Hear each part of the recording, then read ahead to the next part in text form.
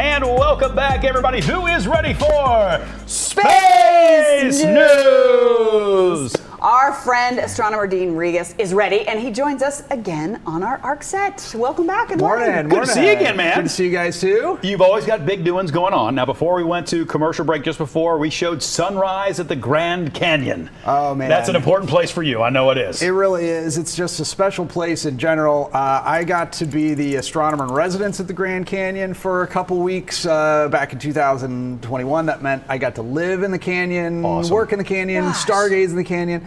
And so every year I go back for their annual star party, which is June 1st through 8th, where they have telescopes set up, and about 1,000 to 1,500 people come and look through the telescopes every night. It is so magical. It's so different when you get out that far from the light pollution. When you get out to places like the Grand Canyon and other dark sky parts of the country, just how different is it? It really is. And for people thinking about summer travel, I'd highly recommend it. It is, getting out to the national parks is amazing. They make an effort to do nighttime things as well, because you can see the Milky Way at night. You can see these amazing stars. This is a picture of a double rainbow at the Grand Canyon. This is from the north rim of the Grand Canyon.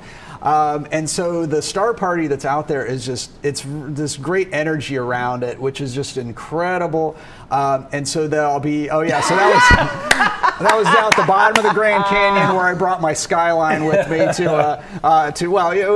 was Thanksgiving down at the Phantom Ranch down at the bottom of the canyon. And they were not that big of fans of the skyline sauce. I'm sorry, but I loved it. And so then Bryce Canyon is also doing a star party. This is in southern Utah, so that's going to be June 6th, 7th, and 8th. So I'm going to be doing both of them. I'm going to the Grand Canyon first, then Bryce Canyon.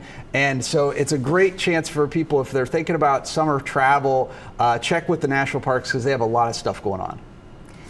Could you tell us, in your words, you had such a great way of talking about the eclipse and giving such a great soundbite about that, about how important it was to be in total darkness. And I think your description of it really helped people get to make sure that they got to totality.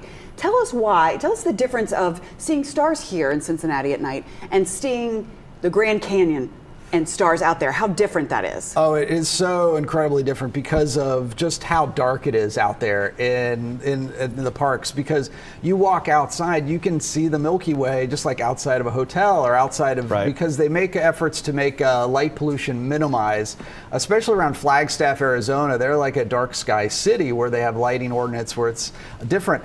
And so being able to see the sky the way it's meant to be, the people that go out there, I've had so many people say that seeing the night sky was the best part of their trip, which boggles my mind, because I'm like standing there, I was like, "Did you see the canyon?" I mean, it's canyon right there. Stars, but they still thought the stars were the thing, and so it's a travel destination to get to a dark sky. Well, and it's so interesting as we were looking at that light pollution map there, and guys, I don't know if we still have that or not, but I mean, the difference when you get west of the Mississippi, it's such a stark difference to look at the eastern and central part of the country, and then once you cross over, you are just in these vast spaces where there just aren't nearly as many, big cities in ways that are going to light up the night. And for those who have never been, first of all, west of the Mississippi, just to begin with, go, because it'll drop your chin half the time just from the sort of geology of it all, and the topography and whatnot. But when you being able to see the Milky Way,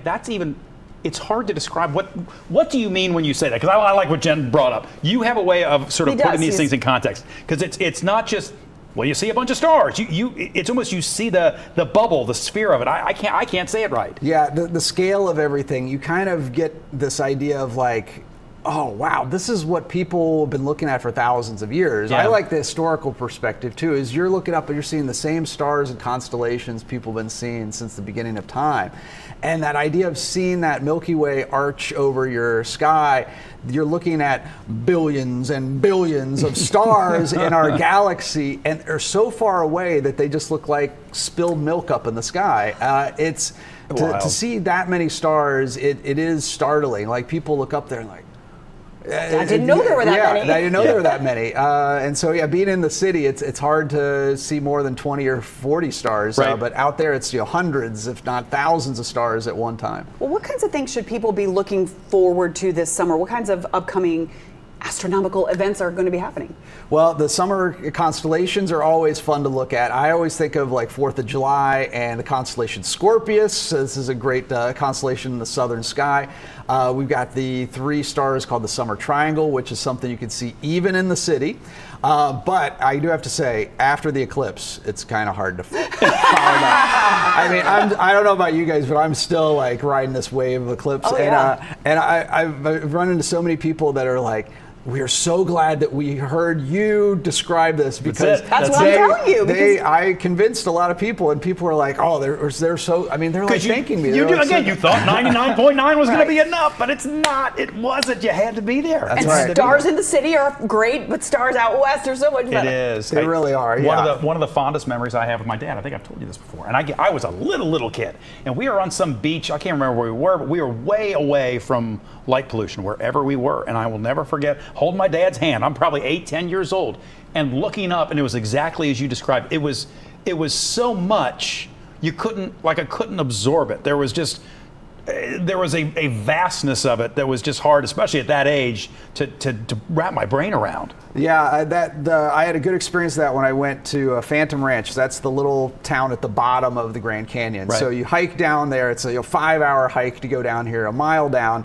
And my first night, it was so dark that I was like, the rangers were like, "Hey, come on up, and we'll have a little dinner like at the ranger station." I go outside, and I was like, I don't even know where I'm Right. And looking at the stars, my first night doing the star talk there, I looked up, and the rangers saw it in my eyes. They said, "You didn't know that there were my stars up there." I mean, it was so dark. I had to readjust to find the constellations again, because there were so many more stars. Oh, wow. You didn't know. That's I was like, That's North Star. Okay, got it. Right now when I'm okay. But then all these others out there, hundreds of other stars out there, and I'll never forget my favorite is walking back from a nighttime program in the pitch dark, and you could see Orion coming up above the canyon walls. That was just so magical to see. Orion's my guy because I can always find him. That helps. Do you know what I mean? He's one of the ones where, especially getting into fall, early fall, I'm like, there's my guy. That's right. You always find him. And it's good to find like a little, a constellation you can recognize as a good starter, and then you can learn the other ones from there. Right.